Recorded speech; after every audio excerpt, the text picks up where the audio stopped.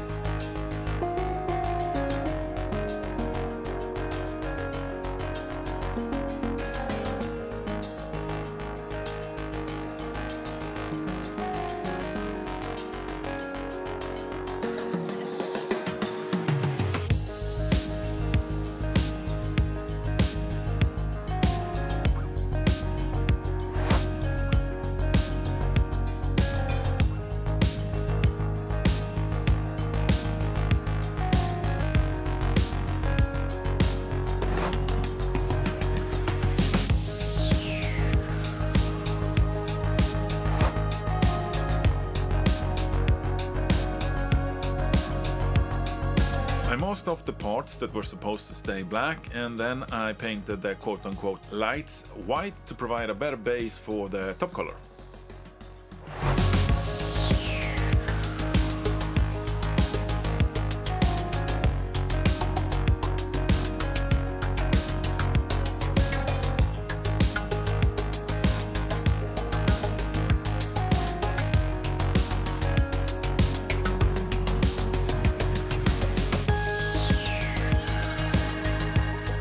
I lost the footage of me painting the body of the guns. I started with a dark metallic grey and then I dusted a lighter metallic grey on top of that.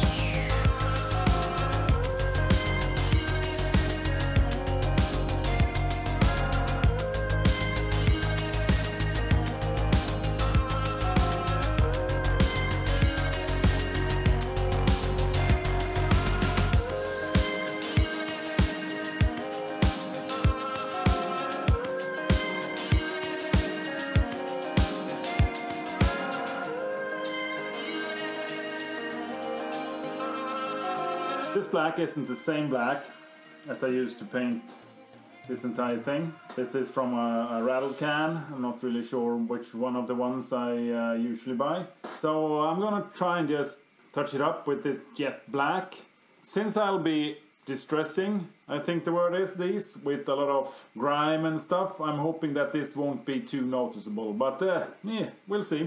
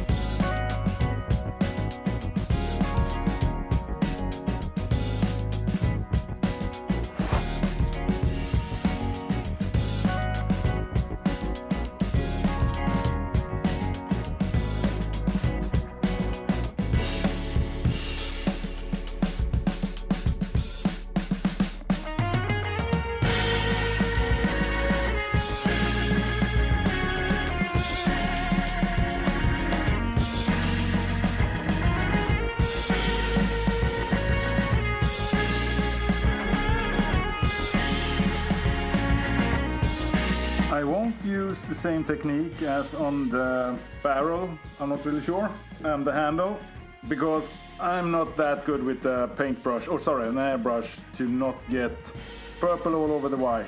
The yellow, probably I could get away with, but not up here. But I'm not really sure the effect is working as intended anyhow, so I'll just skip that. I'll touch this up with a bit of black later on when I have everything unmasked to see if I need black paint on more parts, because it's unnecessary to load the airbrush up with paint, then clean out the black and then reload it with black just to paint another part.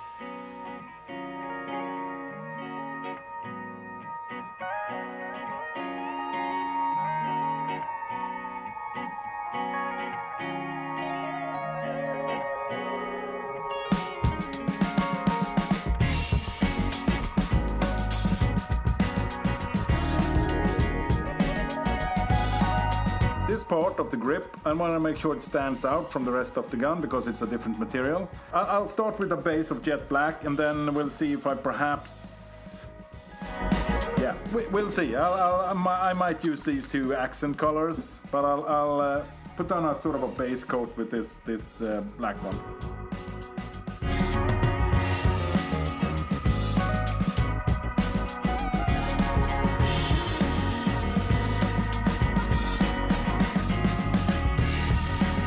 Yeah, we'll go with this.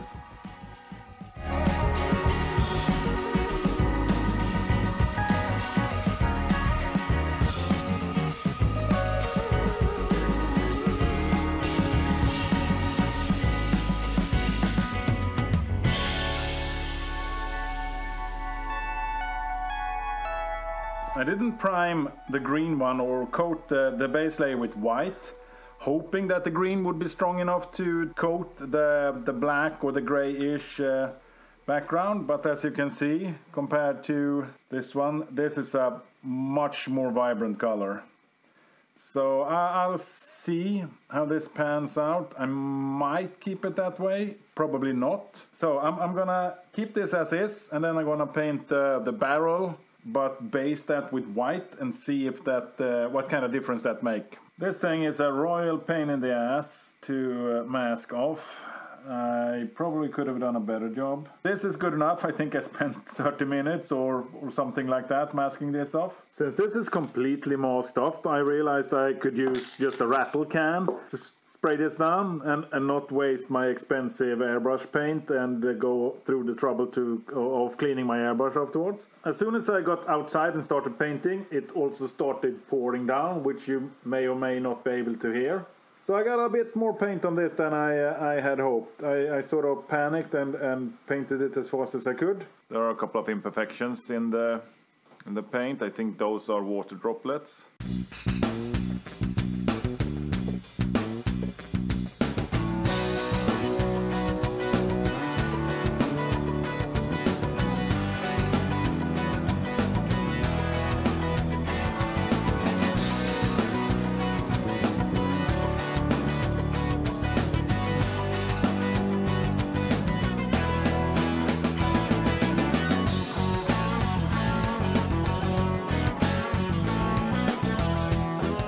Personally, I think this is a lot richer.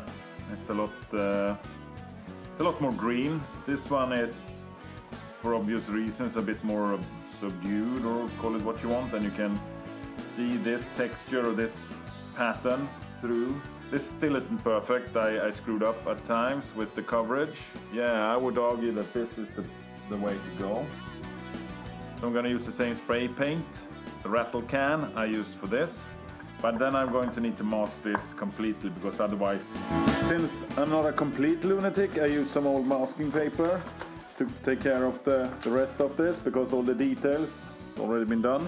And this is the purple one I'm gonna do, because it also needs a white background or a white primer.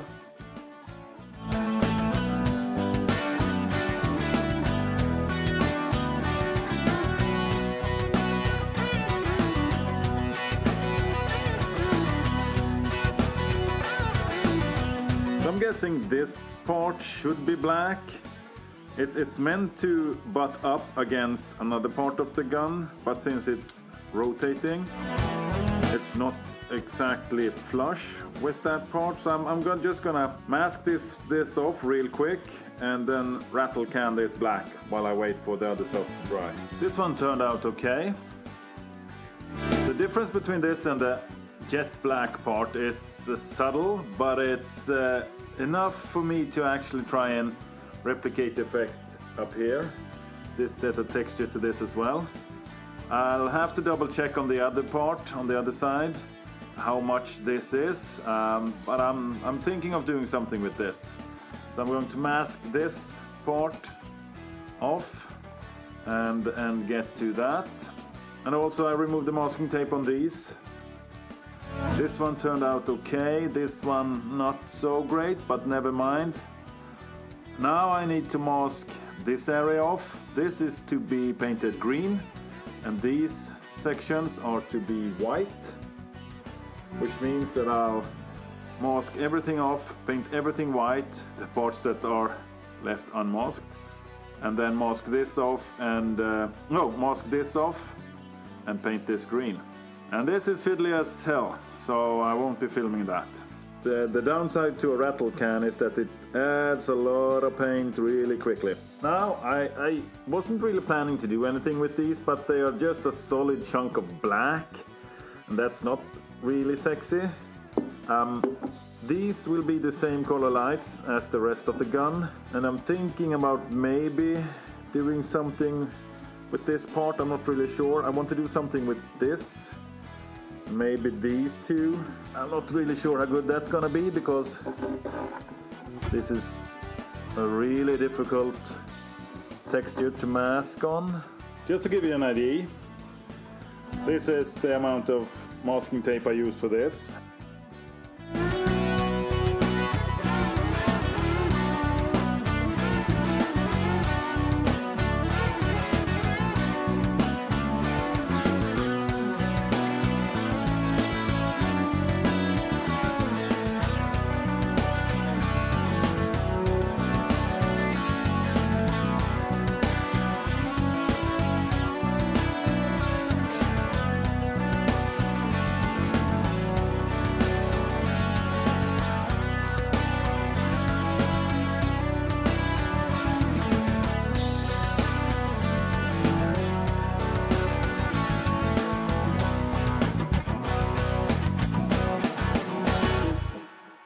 As you can see, my masking tape didn't stick as well as it should, so I have a lot of white and some green leak through. I'll do my best to try and remove this first by scraping with a sharp modeling knife, and if that doesn't work, I'll do my best to try with some spirits and a Q-tip. As expected, the only type of thinner or solvent that would take care of this also takes care of the original paint or the base layer, as you can see. While scraping, I, as expected, just managed to scrape down through to the original plastic. This is the white one. So I'm not really sure what to do about this mask, this section off, and just add some gunmetal gray or something.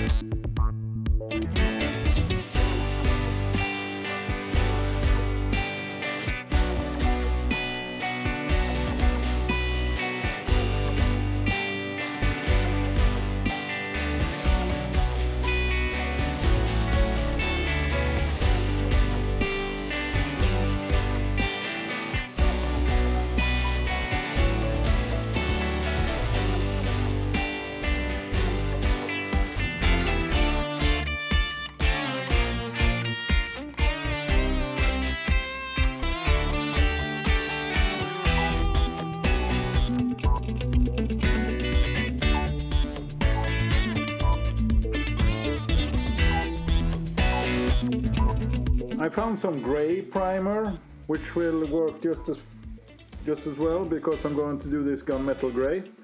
And then I also decided to give the rest of this part a primer. Here's my plan.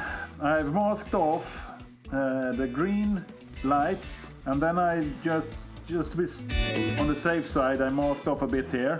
I'm going to do my best to be as precise as possible with the airbrush and get black roughly only where there is white and green right now, because this is black with silver, speckle of silver on top.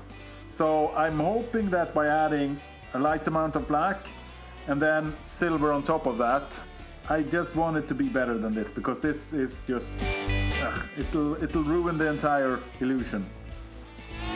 Because if this is here, nobody will believe that this is a pirate space gun.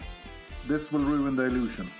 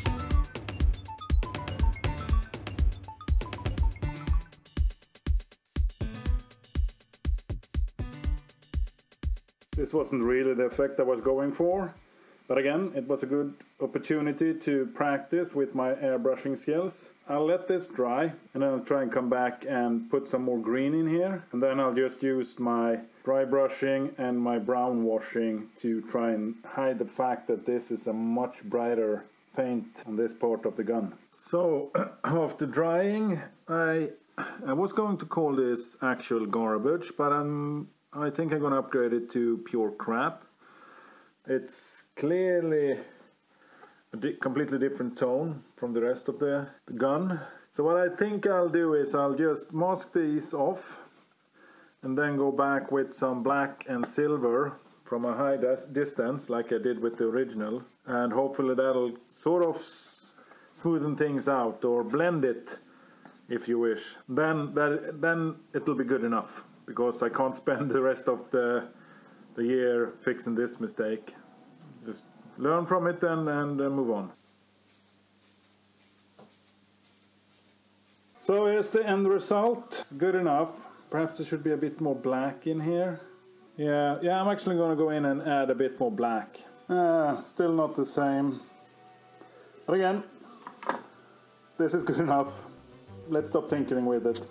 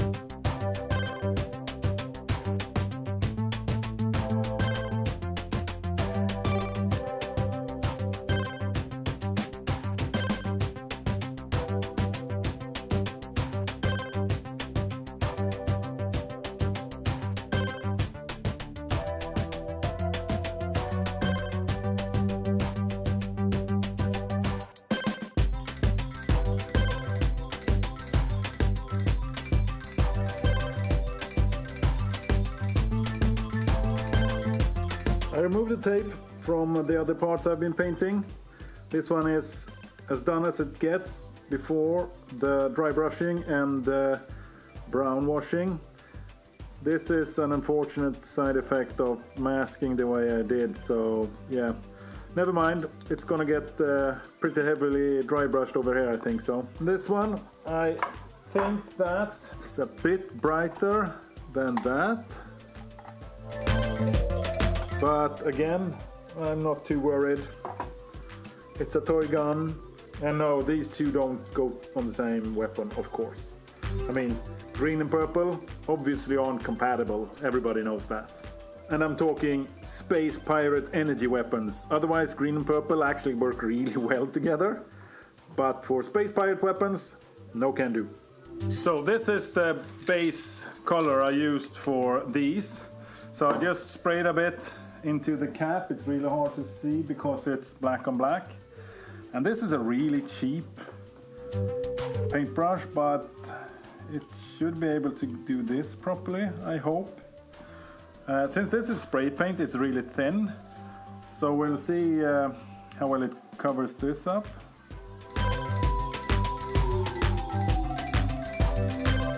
Well, it did a really decent job. Oh, there's another piece.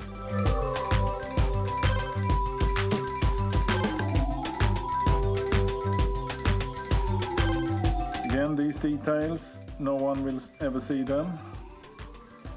And while I'm here, let's see how precise this paintbrush is. Because it's all the paintbrush, nothing to do with me.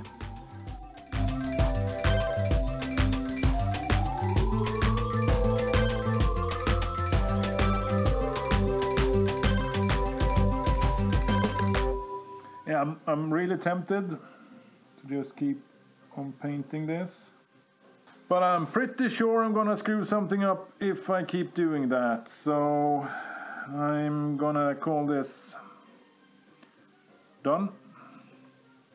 This is really horrible. I think this plastic, it's a different type of plastic. It's a bit more oily, I would want to say, which makes it even harder for the paint to stick. I'll do my best to get in there with the paintbrush, and it's the same on this side. And also up here.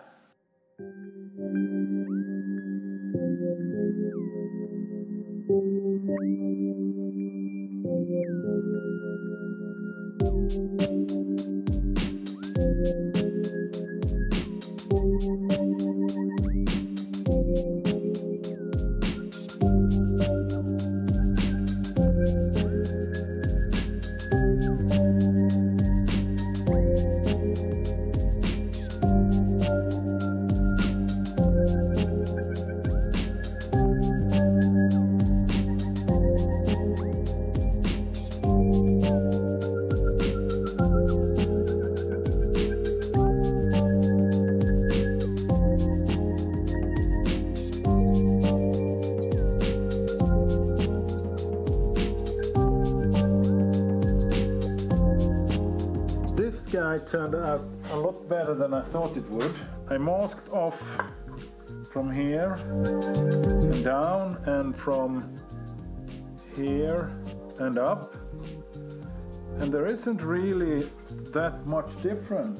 I mean, if you look at this part and then this part, there's a bit more black in this perhaps, and this is a bit shinier. This is a rougher surface for some reason.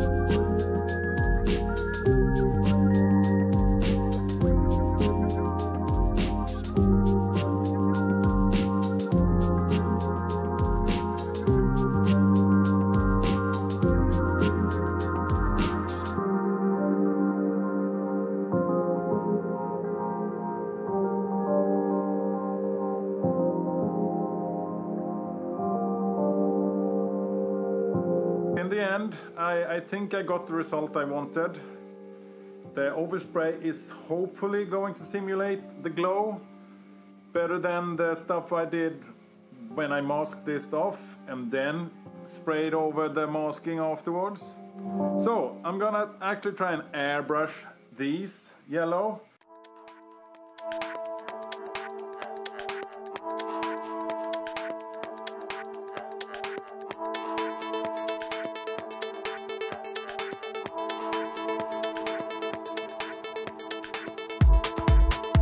I quickly realized that trying to paint only these lights is way above my skill level.